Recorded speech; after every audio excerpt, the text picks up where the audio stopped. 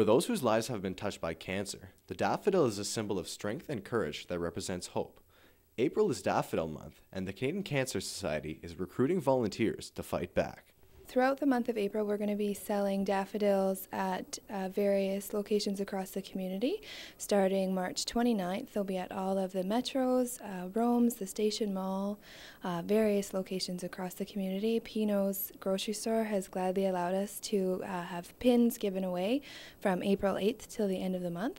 You'll also see volunteers in our community knocking on doors in your neighborhood, asking for people in our community to support the Canadian Cancer Society by generously donating whatever they can to support our fight against cancer.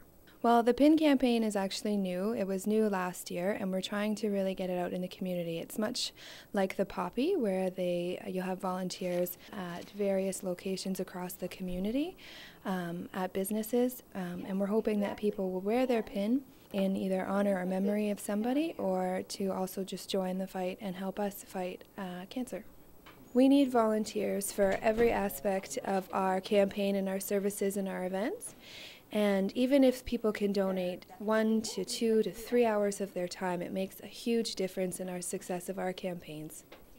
Margaret Shug has been volunteering with the Canadian Cancer Society for over a year and has high hopes for this month. Well, I'm going to be canvassing in April, and I might knock on your door. I'm going to be asking for a donation to the Canadian Cancer Society. You know, we're community-based, we're volunteer-driven, and our mandate is to eradicate cancer. That's going to take a while. The other part of our mandate is to support all those who are living with cancer, including family members.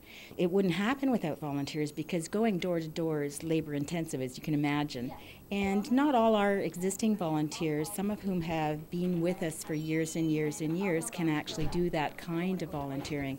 So we constantly need new people coming in and joining the fight against cancer. What I get out of it is an opportunity to relate to people who are journeying with cancer, which everyone has a family member or a friend or someone near to them that's been touched by cancer. It's a rugged journey, and knowing that you can give support in even small ways is really important to me.